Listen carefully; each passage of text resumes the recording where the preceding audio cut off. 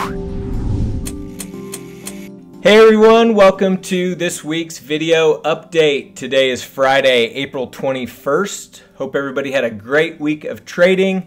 Looking forward to an excellent weekend as well. So let's jump into the trades.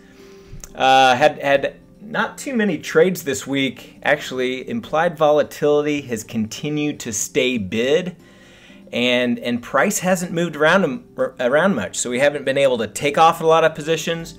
We've already got positions in a lot of underlyings that have high implied volatility, and I've had some questions about why is implied volatility rising? You know, why is it all of a sudden going up when price hasn't moved much? And a lot of it is due to some geopolitical global uncertainty. There's some in Europe. There's some different potential QE propositions going on.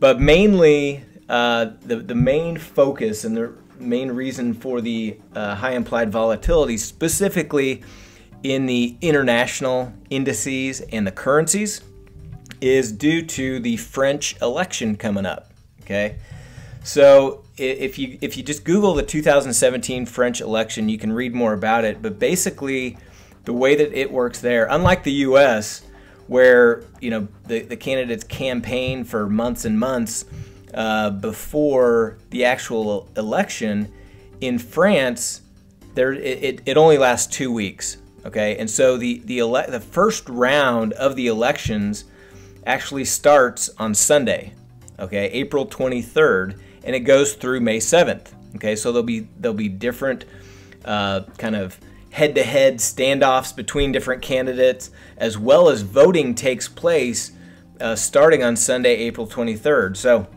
look for some potential volatility and some potential decline in actual IV, where a lot of this theta, I would think, will probably start coming out next week as they start to get a better idea of who's going to take this election. So there's a little bit of interesting things going on, some really different candidates, and they keep talking about with the surprise vote that happened in Britain for the Brexit, and obviously with the Trump administration being elected here in the U.S., which was another big surprise to most people.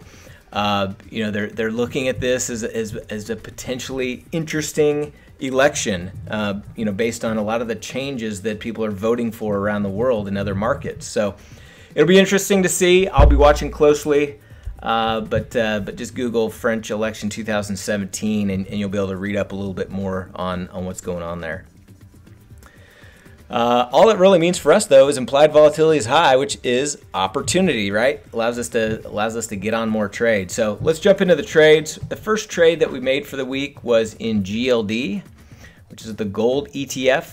IV percentile when we put this on was at 59. So let's take a look at GLD. You can see it was up in this range when we put it on. Implied volatility has since contracted. And if we look at our Analyze tab to see where we're at, we're in the profit, not enough to take off yet, so waiting for a little bit more of that theta decay to come out before we pull that off as a profitable trade. So assuming it stays in our range, we will continue to monitor GLD.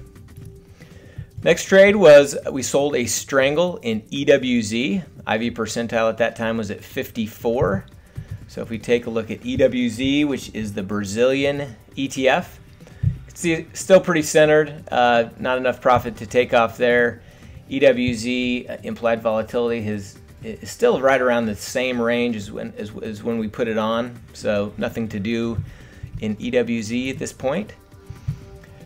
Another opening trade we put on in soybeans. One note that I made on the trade is we made the wings 20 points wide. Typically I do 10 points wide, but the risk reward and the credit received just wasn't what I liked, and so I actually went out 20 points because I like the credit received and the risk reward a little bit better. So if we take a look at our soybean trade, which had that huge move down, now it's just kind of meandering around here.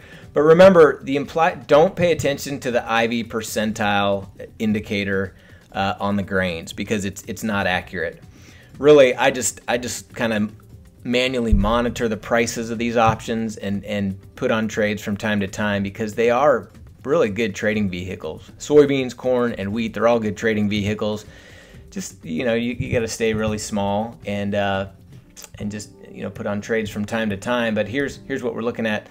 With just one contract, we've got a credit of $262.50, max risk of $737. So that's a good risk to reward. Remember, our total risk, I don't want to be any more than 3 times the credit received. So I don't want our risk to be more than 3 times our max potential profit. And so this fits that criteria. And I always want to try to have a position on in at least one of the grains. So got that in soybeans, no profit or loss yet, just waiting on that one. Next trade, I just sent out a commentary on the IBM call vertical. So I mentioned, we'll be holding this through expiration. So what happened in IBM, for those of you who had on this trade, we had this trade on for a couple of reasons. We were trying to add some long delta to the portfolio because we were getting a little bit too biased to the short side. And so we put on a call vertical to go long. Now, IBM had earnings and they missed. Okay, so we're at a full loser on this trade, and so there's nothing to do here. I mean, I'm not going to roll this trade. It's way deep in the money. But the comments that I sent out was, I said, okay, there's a chance that we could get assigned stock here. There's no reason to take this trade off. Okay, right? We're at max loss. The only thing that could happen is if some far chance out that IBM comes out with some crazy good news and spikes back up and we can get out profitable. But there's no reason to take it off because we're already at full loss, right? So what happens then is if we get assigned that stock, so in this case, in this example, we did one contract, so we might potentially get assigned 100 shares of stock, or we will. Simply just on Monday morning when the market opens, just exit the stock. Okay, it's not a big deal. Your broker always gives you plenty of time, 1 or 2 days to exit that stock. So all you got to do is once you get assigned the stock, exit it on Monday morning. Next trade was and the last trade was in Apple. So we had that on, and we actually had that on for purposes of short delta. And Apple's just continued to stay strong. We did not roll this to May, so this was in the April expiration cycle. We didn't roll this to May because Apple's got some upcoming earnings, and I really didn't want to hold Apple through earnings. Their earnings have continued to be strong. Now, we could have rolled it, and Apple could miss, and we could have got all that loss back. And if that's your assumption and you want to do that, go ahead. But for this case, I did not want to do that. So we had Apple on for the case of that short delta, and because we wanted it in our portfolio at the time we put it on, then we rolled one more time, and it's continued to stay strong. So we never were able to get back down, and that's just part of trading. It's really, I can't emphasize this enough. I know I kind of beat the dead horse on this topic, but you've got to keep your position size small. And remember, on our income trades like iron condors and strangles, those are really high probability trades. But these directional trades, they're not high probability. So you need to make sure that you're keeping your position size really small, especially on these directional trades. And as you do them over and over, and you keep your portfolio delta correct by adding some of these directional positions in, and you're putting on and you're taking off your income trades, your profit is going to, for me, it's always been positive, over the long run. But you're going to have short periods of time like this when you're going to take a loss. It's going to be frustrating, but it's part of trading. You can't not have losers. So just keep that in mind. Keep your position size small. So those were the only trades that we made for the week. Like I said, pretty quiet because we have a lot of positions on. And our theta just really hasn't come out because of that upcoming French election. Volatility has stayed bid. But let's go over our other positions. So I mentioned soybeans, Apple. Okay, so EFA. which is the international index, kind of like the Dow for the international stocks. You can see, based on the French election, again, this is an international index. So a lot of these stocks are in Europe and Asia and other countries. And so applied volatility extremely high. If we take a look at that, still very centered, not enough profit to take off yet. EWW, which is the Mexico ETF. We've got a couple strangles on that we had adjusted, and we're still just kind of continuing to wait, let that fade to decay. I'd like to get a move down to under 50. If I get about $400 or so in profit on this strangle, this is an inverted strangle that we rolled from April to May. Once I get up about 400 bucks, I'll look to take that one off.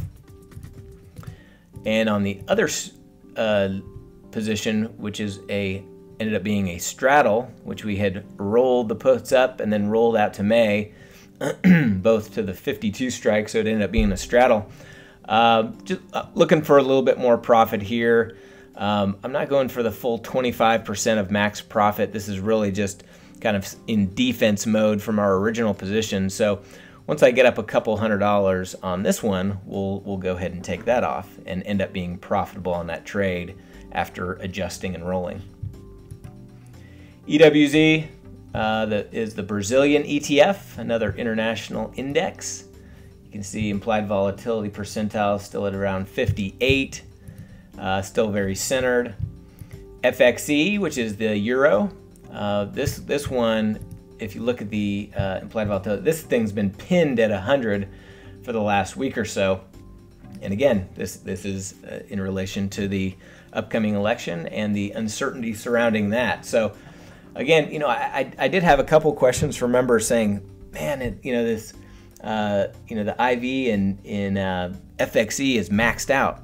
The IV percentile is maxed out. And that's not true. You can't think of it like this, because this can be pinned at 100 for an extended period of time. And as we're seeing here, the options continue to expand in price, because we're showing a little bit of a loss here. Even though it's very centered, our profit lines move down because the price of the options has continued to expand going into the election. So just keep that in mind. You still got to keep your position size small, even when the indicator is showing levels of above 90 and 100. Do not load the boat on the position. Okay, you've got to stay small and continue to stay mechanical and trade the positions relative to your account size. So we've got two strangles on here.